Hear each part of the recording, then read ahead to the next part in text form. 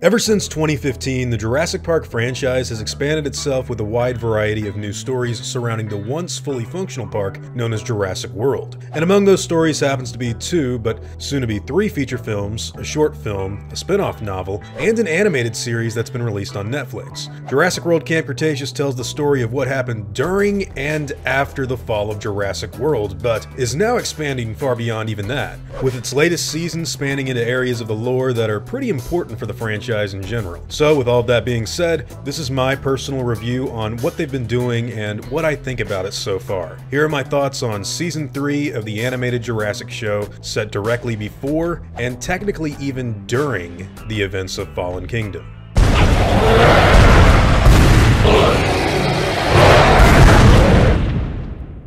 Hey guys, hope you're all doing well. So, the newest episodes of Camp Cretaceous have officially come out, and just like the last two seasons so far, the majority of the fanbase and audiences in general seem to really be liking it. And I myself happen to be one of those people, because after watching the 10 most recent episodes of the show, I've got to say that it's only gotten better as time has gone along. And even though I walked away from Season 2 feeling a bit underwhelmed with some of the silliness that was going on, Season 3 grounds itself in a much more entertaining way by going darker in both story and visual tone. It does this by bringing in things like E750, the new hybrid dinosaur everyone had been speculating on for the last few months, as well as incorporating more dinosaur chase scenes and mercenaries getting eaten with some stuff directly inspired wholeheartedly from Part 5 of the Jurassic Park series, Fallen Kingdom. Now, it's not to say that everything was perfect in this season, because obviously anything like this is going to have both its ups and downs. There were a few times where we went into the old Jurassic Park Visitor Center, and I noticed that continuity with what had happened in Jurassic World or even Fallen Kingdom itself weren't exactly as spot on as I think they should be. But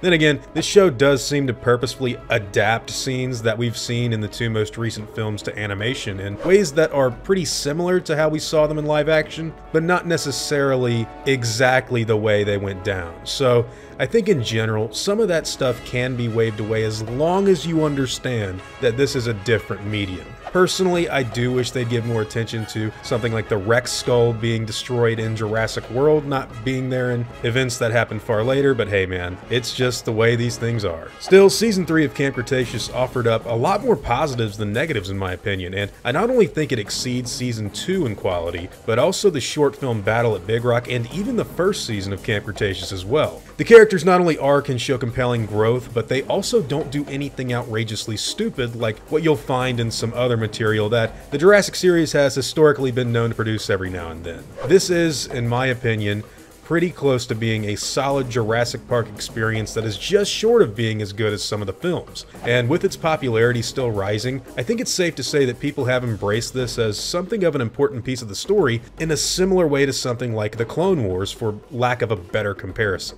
Now, if you don't want anything from this season spoiled for you, I'd suggest not watching any further, because I'm about to go into detail about everything I thought about for the show, full stop, from here on out. So yeah, if you don't want to know anything specific, you've been warned. Starting up first, I want to talk about the return of the original 1993 park and why I think this show actually did a really good service to the visitor center and original movie, even though I wish we got to see that dead raptor trapped in the freezer from the first film, but oh well, too late to happen now. So during the events of Season 3, Jurassic Park has actually become the territory of both a pack of wild compies, as well as Blue the Velociraptor herself. And actually seeing the raptor hunt down one of the compies and attack the campers made for some pretty fun scenes and what was definitely a highlight of the show for me. Towards the end of the season, the two hybrid dinosaurs known as Scorpius Rexes begin to not only attack the humans and Blue, but also each other in what eventually leads to the destruction and fall of the most iconic location from Jurassic Park. It didn't burn down in any fire like I thought it would, but it did get destroyed nonetheless, and I loved every second of it, particularly the moment where one of the characters references the Michael Crichton book by describing John Hammond's death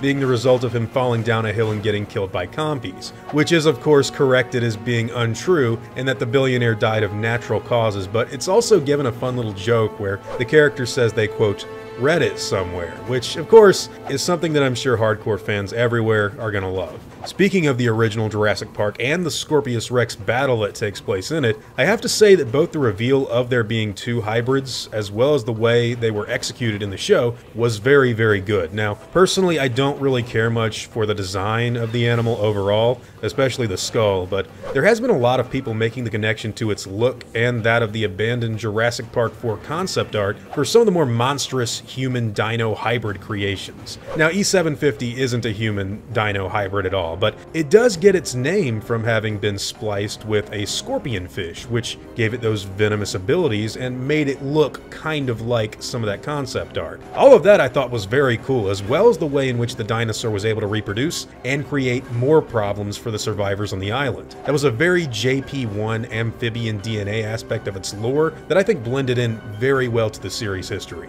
Other dinosaurs that got their debuts in Season 3 include the Monolophosaurus as well as the Ouranosaurus, both of which I thought were really well done and served a great purpose for those obviously necessary scenes of dinosaur action. The Monolophosaurus in particular I thought had a great behavioral range, with them being quite docile alone, but go ravenous quite quickly while in a group. Ouranosaurus I also thought was designed and handled extremely well, with their scenes reminding me visually of something of a mix between the birdcage sequence from Jurassic Park 3, as well as the worker village attack in The Lost World. Only seeing herbivores do that kind of stuff is pretty unique and not very well explored in the Jurassic series as a whole, so it added for some fun originality as well. Now, the characters themselves underwent probably the most development over anything else in the show, and that includes story in my opinion, because while you're basically just getting another few episodes of people running from dinosaurs on an island, the characters themselves actually do evolve and change, and all of them, every single one in my opinion, have become likable and far less annoying than ever before. It's still not exactly what I'd call as serious as the live-action films, but hey, for an animated series, this is actually pretty great stuff. Every one of them in the show I felt had a genuine arc and story of their own that was leaps and bounds better than what I'd seen before, particularly Ben, who I think has come a very long way since his early episodes. This was all done as well as it could have been, and in my opinion, better. This was high-quality animated series Jurassic Park stuff. Now, the incorporation of Dr. Wu was another surprise towards the end of the season that I thought was a slam dunk as well. Having the events of Jurassic World Fallen Kingdom line up perfectly with the end of these episodes was super exciting, and as soon as you hear the words Marine 1 and Close the Gate spoken out in the distance, you know you're in for a retelling of what many audience members have claimed to be one of the greatest Jurassic Park opening scenes in the entire series history. And it was pretty awesome in my opinion. Everything about the utilization of the T.rex, how it killed people, the larger role of that island mission, and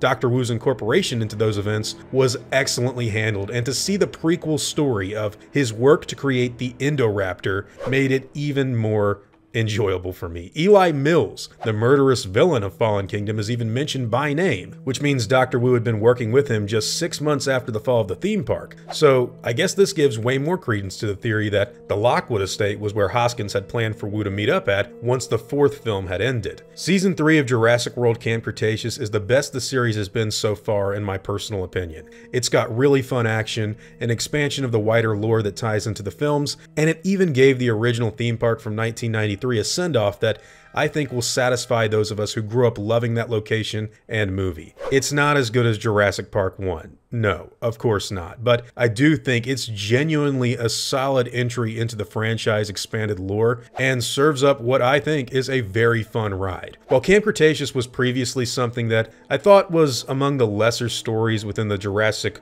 World portion of the series, more than likely because of my thoughts on Season 2, I gotta say that Season 3 is one of the coolest Jurassic Park things I've seen outside of the films. I like it more than Battle at Big Rock and the first 2 seasons of the show, and I think it's actually a better entry with more sophisticated lore and necessary belonging in the series than Jurassic Park 3. If I had to rate it out of 10, I'd probably give it something like a 9 for a TV show, but hey, that's all subject to change and nitpicky stuff. Anyways, these are all just my own first viewing thoughts and opinions on the subject matter. I had a great time with the show, and I think a lot of other fans, well, I know a lot of other fans also did, but I think the more people see this, the more they're gonna really like it. Now, whatever your own thoughts and opinions happen to be, I'd love to hear them in the comments down below.